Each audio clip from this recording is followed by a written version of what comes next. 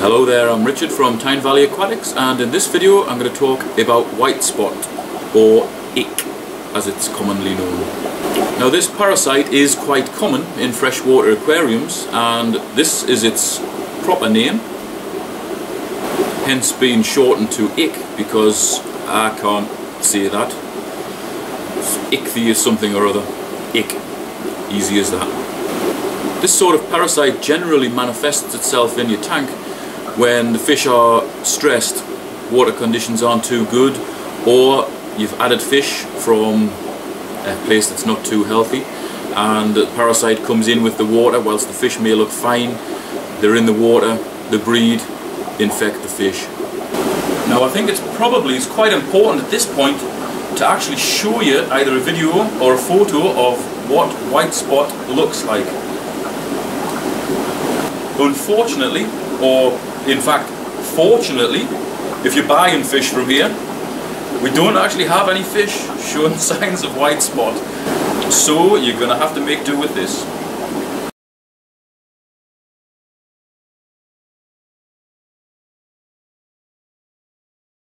Really all you're looking for is things like the fish breathing more heavily, sitting listless on the bottom, showing little white spots on the body and fin, almost like it's being dusted with sugar or salt.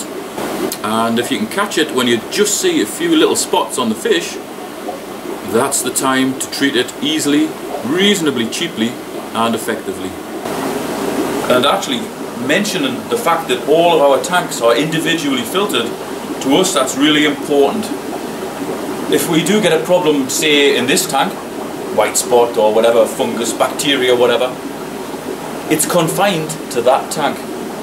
In a lot of places you get a whole bank of tanks all linked to a sump in the bottom. You may have some poorly fish up here, but the folks would still quite happily sell you fish from here, here, here, here, here, here. That one would be under treatment, but all these fish would be in the same water. You buy fish from any of these other tanks and you're taking home problems. In a shop with individually filtered tanks, and there are a few of them, most of the independent places will have individually filtered tanks because they tend to know a little bit more about the fish. You have poorly fish here, you can buy them from here, here, without any problems. And added to that, we also have separate nets for all the tanks. So fish health is pretty important. Again, whitespot is something that is more easily prevented than treated. If the problem persists to the point whereby fins start to become eroded, colour starts to go milky on the fish, then quite often the fish are knackered. So early treatment is the key.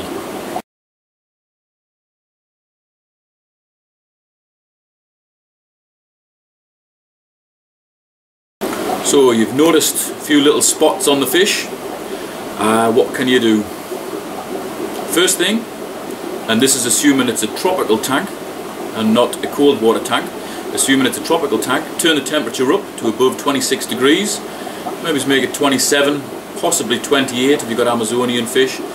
Check what the water parameters are like for your fish, because some of them might not like that high temperature. What raising the temperature does is it speeds the life cycle of the parasite up. So ordinarily, at about 25 degrees, the entire life cycle of the parasite would be about 7 days. And that life cycle can increase to nearly 8 weeks if it's a pond and the water's much colder. So raising the temperature speeds up the life cycle of this parasite, and it makes it easier to treat, makes it a lot quicker to treat.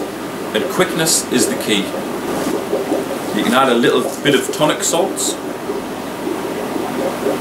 Use the manufacturer's guide as to how much to put in. And this will aid the fish breathing so they can get better oxygen transfer. And it'll also help to heal up any damage that the fish has done to itself whilst it's been stressed and scraping on the bottom of the tank. So there are two basic ways to aid the fish and also speed up the life cycle of this parasite. But you will actually need to treat it as well to kill the parasite. Some places will have maybe a dozen different treatments for white spot. I'll run through 2 or 3. There's 3 common ones there. I'm sure they'll have these on both sides of the Atlantic. One from Waterlife, King British and Interpet. Out of all of these, this one is probably the best for convenience, WS3, because you treat every other day. Good for people with bad memories like me.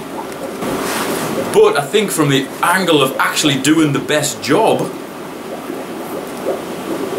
Protozin from Waterlife. That's the best one I've found, because it not only treats the parasite, it treats other parasites as well which may have hitched a ride on the fish. So you're not just treating for one specific thing. It also covers you for neon tetra disease as well, velvet and fungus. And given that when fish have parasites, they do get stressed, they do injure themselves, they have bacteria, fungus, to be able to treat for fungus is a bonus. That kind of does it all, and it does it well. One more thing to note is, if you catch it early enough, you'll probably notice that the white spots disappear more or less overnight. Continue the course of treatment as per the manufacturer's recommendations to ensure that you kill the white spot parasite that'll be in your tank, in the gravel, in the sand, and also still on the fish. Now another thing to do is also increase the aeration in your tank. See that little filter behind me there? We've got an air line coming in the top of it, so as it's spitting water out, it's sucking air in. It's breaking up the surface of the water, it's increasing transfer of gases between the water and the atmosphere. Possibly one of the most important things, apart from buying fish from a good supplier where there's not dead fish lying around all over the place, is feeding the fish well. Give them a good, balanced diet. This is one of the best foods that I've found in recent years. It's from New Life, Spectrum. This is a community food, but you can get cichlid food, you can get all sorts of different foods, and it's excellent food. Really packed with proper ingredients. It's excellent food. Reasonably expensive, but it enhances the colour of the fish, and it also contains garlic.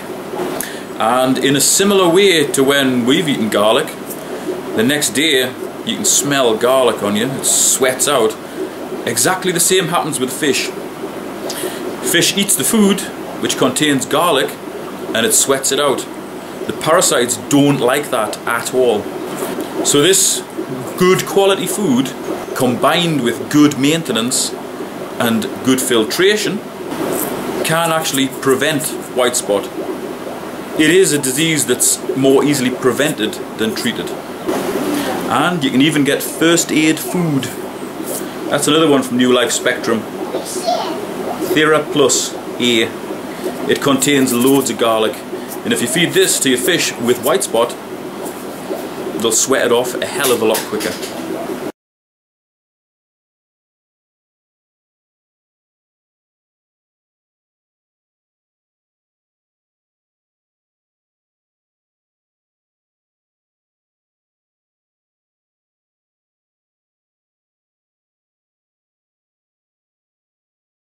That's it. I've briefly run through how to treat white spot and also how to prevent it.